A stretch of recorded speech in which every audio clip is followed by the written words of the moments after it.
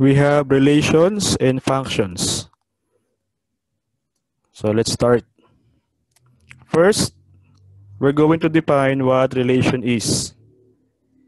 When we say relation, it is defined as a set of ordered pairs, and an ordered pair is given in the form xy. So we have x comma y for our ordered pair. We call the first coordinate of this ordered pair as the domain, and the second coordinate is the range of the relation. When we say domain, this is our x values. Then when we say range, it is our y values. A relation can be displayed in the form of a graph. So we have here sample of graph showing different points. So each point represents an x and y value. So we have here domain and range of the graph. And also it can be represented using a table. We have values of x in a row and values of y in different row.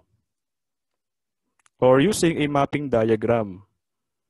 So meaning we have cluster of values here for domain and range, and using a line, so we can get the domain and the range of an ordered pair. Now, what is a function?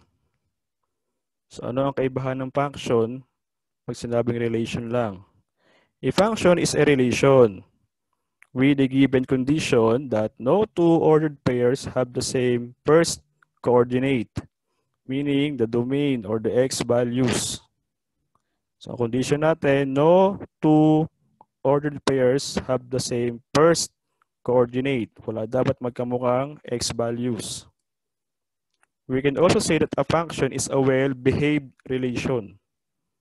So ito yung matino na relasyon, na ugnayan. Kumbaga, ito yung sa isang relasyon, di ba? Walang third party. So yun ang function. So let's have an example of determining the domain and range of a relation and classifying whether the given is a function or not. Number one, I will be giving you a set of ordered pairs. Let's say we have A with the following coordinates, -1, 2, 2, 3, 3, 6, 4, 9. Then the domain, this is our x values. So we have -1, +2, +3, and +4. And for our range, that will be your y values. We have 2, then +3, +6, and +9. Now, 1 is paired with 2, or -1. The other is paired with 2. 2 is paired with 3. 3 with 6. 4 with 9. So meaning we have unique x values for each y value. So therefore, this ordered pair represent a function.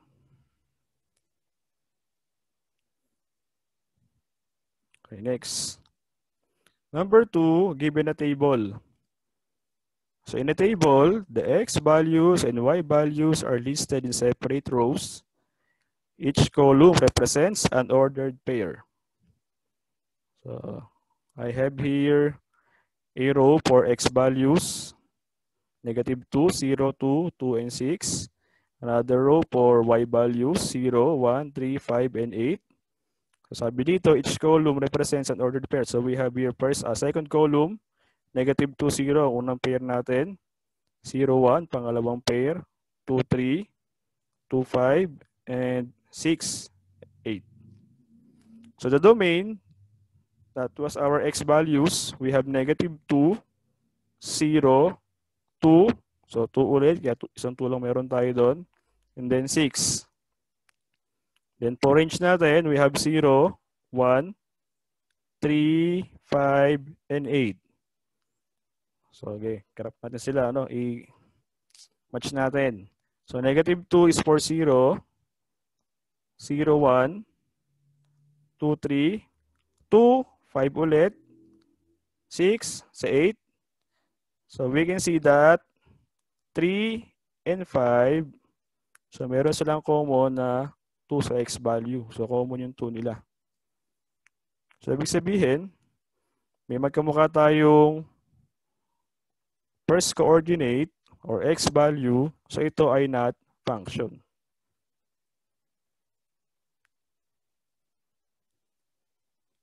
Next, I will be giving a mapping diagram. So the mapping diagram shows domain and range a separate cluster of values.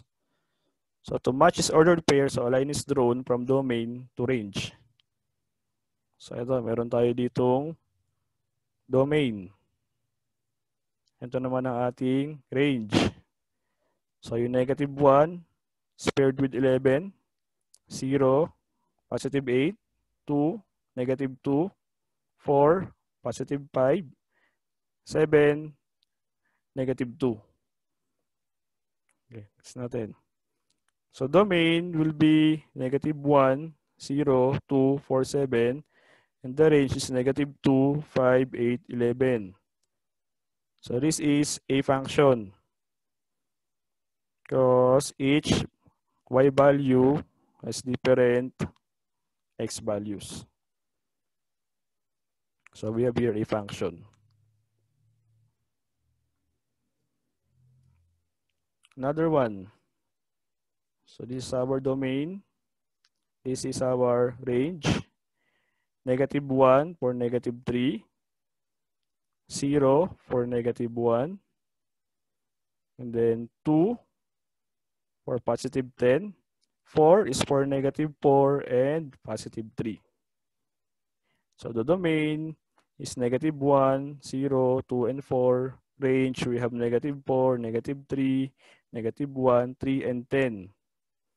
So this one is not a function since 3 and negative 4 has the same first coordinate, which is 4.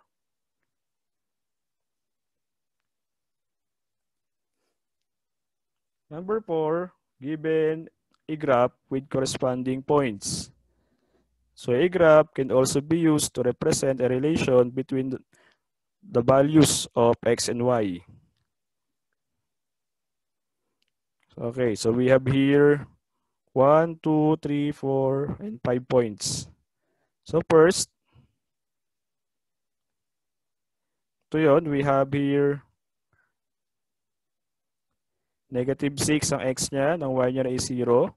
Kaya meron ka dyang negative 6, 0. Para dito. So we have negative 6, 0. Next. So ito ay from x. Yan ay negative 4. Pag tinapat natin, tapat mo ngayon sa y, yan ay 6. Kaya meron tayo dyang negative 4, 6. Next point. Ito naman, ang x niyan ay negative 2. Ang y naman niyan ay negative 2 din. Then we have negative 2, negative 2. Next point.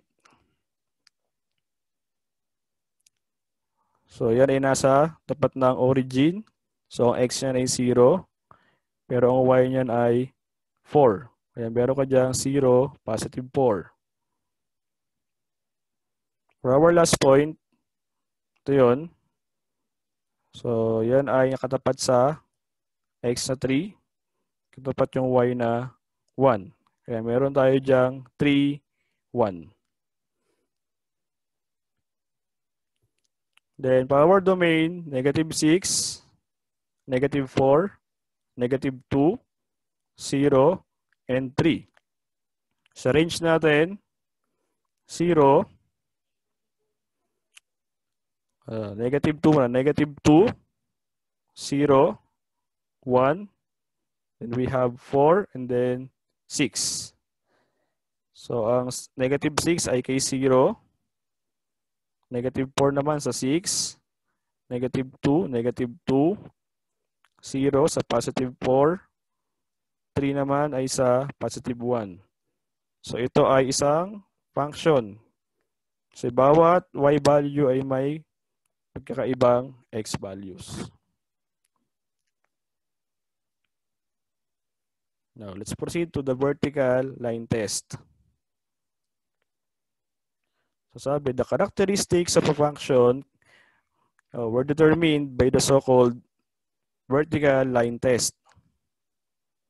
So by sketching the graph of a given relation, we can determine if it is a function or not by drawing a vertical line in the area covered by the graph. So we're going to draw a vertical line within the area covered by the graph. And if the line crosses the graph in more than one point, so the relation is not a function. Let's see. Suppose we have a straight line. So ito yung graph niya, straight line. If we're going to draw a vertical line, let's say dito muna tayo.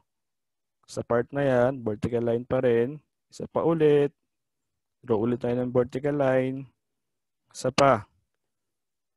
So sabi dito, if the line, the vertical line crosses the graph in more than one point, dun pa lang siya not function. So dito, pag chinek natin, yun, 1 point lang dito sa unang graph na yan, sa unang line. Ito rin ay 1 point. 1 point lang din. Yan lang din tumama yung vertical line natin. Yun din. So, ibig sabihin, ito ay function. Kasi ang line natin ay nag-cross lang sa isang point ng ating graph. Next.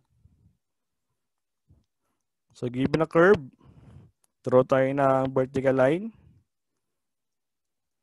Damihan natin ng vertical line lagay natin. Isa pa. Yun. Pag chinek natin, so dito, dyan lang siya nag-cross. Isa lang. Ito rin. Dito rin nag-cross yung vertical line. Dito rin. Isa lang din. Ito, yan lang din. Isa lang din dito. Isa dyan. Isa dyan. So, ibig sabihin, kaya isang part may ilagay yung vertical line, magkukross siya sa isang point lang. So, ito pa rin ay function.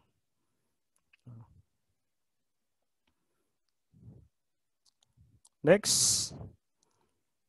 Draw tayo ng vertical line. Isa. Dalawa. Tatlo. O apat. So, dito, di siya nag-cross isang point lang. Isang point lang din dito. Ito rin, isang point. Isang point dito. Pero pagdating dito, gagawa tayo ng vertical line ulit. Isa pa doon. So, nag-cross yan. Isa. Dalawa. Tatlo. Ito rin. So, first point. Second point. Third point. So, ibig sabihin, may part ng graph natin na nag-cross yung line in more than one point. So, naging tatlo pa. So, ibig sabihin, ito ay not function. So, yun ang isang way to determine a given graph kung siya ay function o hindi by drawing a vertical line. Pag nag-cross sa more than one point, so yun ay hindi na function.